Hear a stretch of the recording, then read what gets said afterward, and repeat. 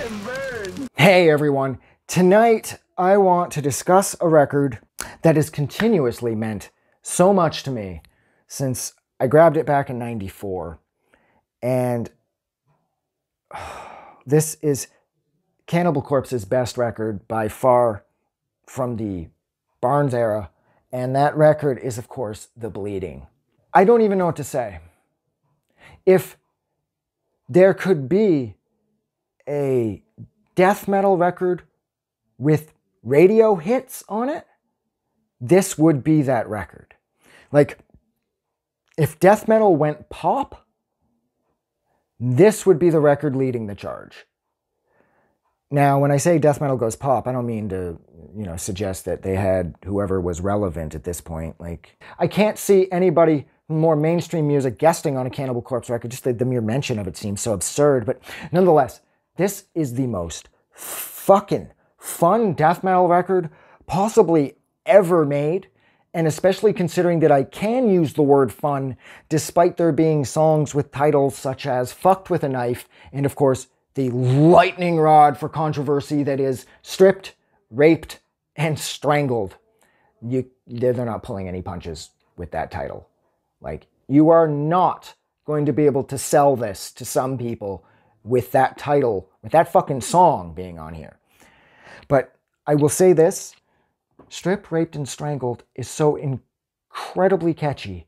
And it's like, they think they know who I am. And it's like, all they know is I love to kill. And it's like, I really don't like rape in media at all. Like, I see rape and it kind of turns me off completely. But goddamn, this is just so fucking catchy. Like, that I can't help myself but love it, Scott Burns outdid himself here. And, I could do a whole video about Scott Burns, but he understood how to produce this type of music. Like, I don't know, he just had such a gift. Like, this music produces such a cacophonous wall of sound that there's no space for you to put, a crisp and clean ride cymbal or a sparkling clean guitar solo and shit like that. Like, this is it. This shit is so wild and so fast and so loud that it's impossible for the average producer to figure a place to put everything. Because, when you're working with, like, traditional pop music, there's all this space along the spectrum for you to put in a saxophone solo and some backing vocals and then, I don't know, whatever else. You've got the area, you've got the room. But with this music, oh, fuck, it's, like, right there. And Burns figured out how to space it out so correctly so that every snare hit, every cymbal, every note played, every string plucked has its place to shine.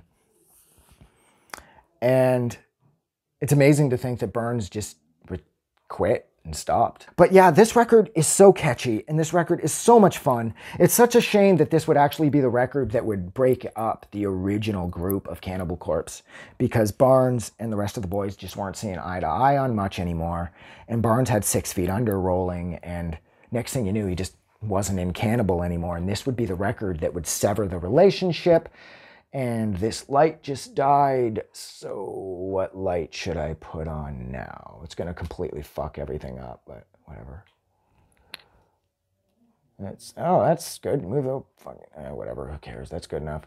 Yeah, it's a shame that this is the record that saw the demise of the initial run of the pretty much fully intact Cannibal Corpse. Bob Rousset, of course, he was gone.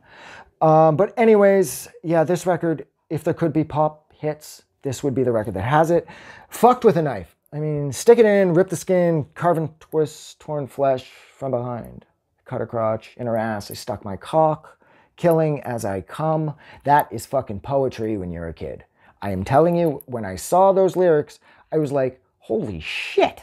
I'm like, this is what I'm watching in every movie I was in love with. I remember at that point I was watching Dead Alive a lot. And then it's like, but this is like, it's like my God, this is so horrific, and this is so fucking scary, and Barnes's lyrics are so psychotic. And of course, up until this point, I mean, I had already known a lot about Cannibal Corpse because Eaten Back to Life, Tomb of the Mutilated, and Butchered at Birth, I had them constantly, especially Tomb of the Mutilated. I mean, that was sort of that was the sort of the pre-pop record that they would make, so to speak, because that record had a couple songs on it that I always thought should have given them more exposure. But this record, oh my God, I mean, Pulverized is on here. She Was Asking For It is on here. An Experiment in Homicide is on here. Staring Through the Eyes of the Dead, Fucked with a Knife, Stripped, Raped, and Strangled.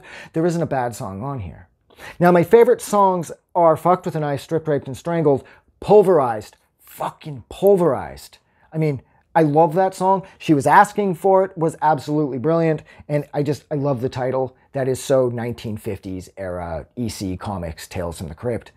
And Force-Fed Broken Glass. Now, see, that is something most of us can relate to on a more personal level.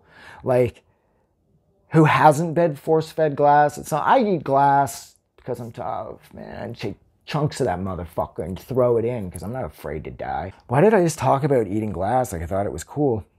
Anyways, I'm gonna go because this motherfucker ran a little long yet again, and for that I truly apologize, but I'm probably gonna keep doing that because I like to ramble.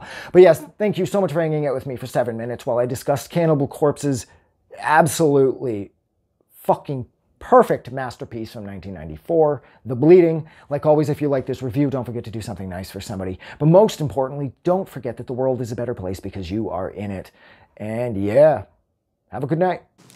I just wanted to say thank you for making it through the entire video. I really appreciate it.